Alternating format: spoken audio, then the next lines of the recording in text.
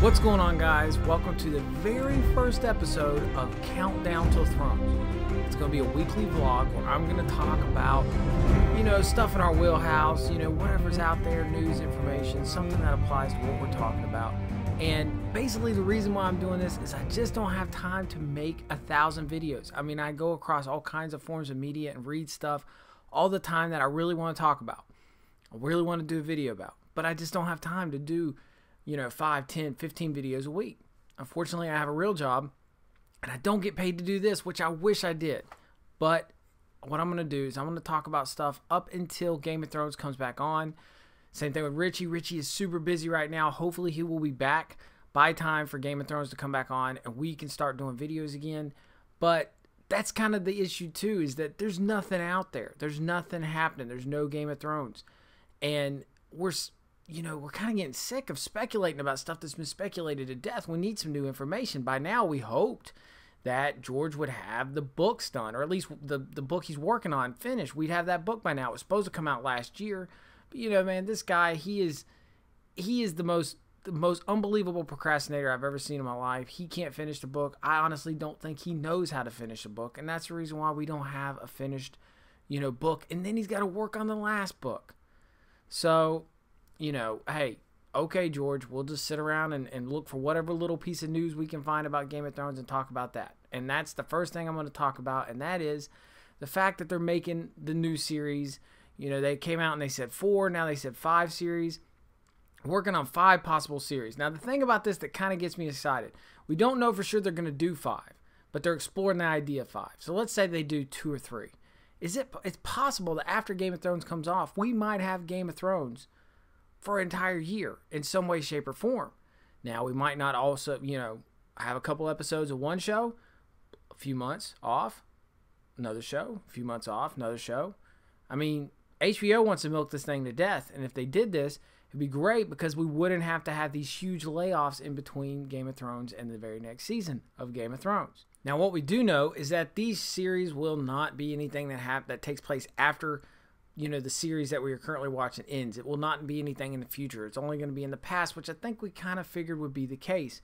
But what is kind of interesting is they came out and said that whatever this is going to be about will absolutely not have anything to do with characters that have been currently established, and it will definitely not be Robert's Rebellion, which to me seems like the easiest thing to do.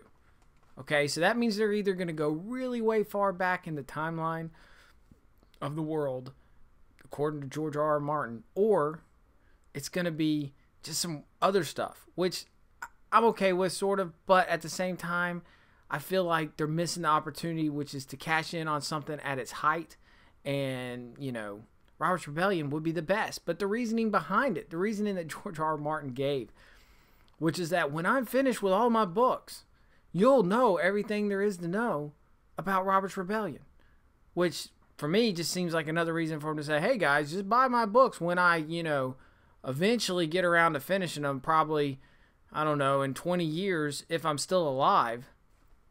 I don't know. Either way, we are eventually going to find out what there is to know, even though, I mean, what's that mean? Means there's another secret that we don't know about?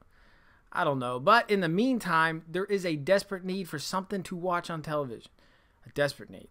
And thankfully, I have found something that some of you Game of Thrones fans might actually enjoy and might be able to kind of keep you occupied, at least until Game of Thrones comes back on. And that is a TV show called The Expanse. Now, The Expanse is based on another book series written by a different author. Don't limit yourself to just one author, guys. There's a lot of authors of really good books out there.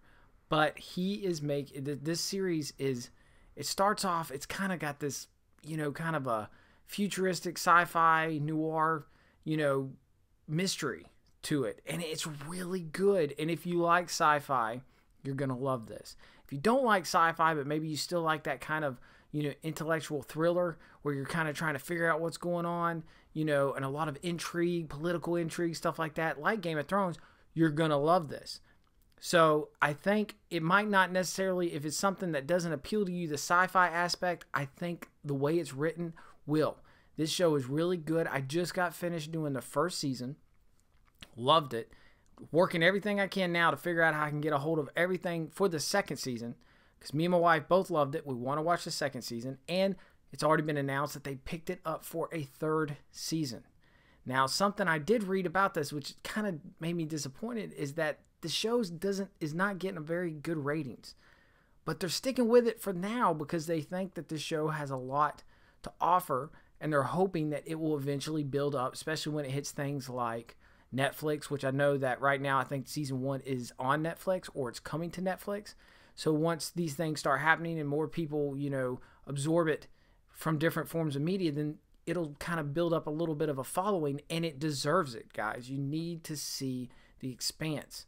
It needs to be saved, and hopefully more of you will watch it, because I'm telling you, this show could go on for several seasons, and it needs to be talked about in the same sentence as Game of Thrones, as Walking Dead, as Westworld, shows like that we all love. It definitely needs to be discussed. Trust me, guys, watch this show. You will not be disappointed.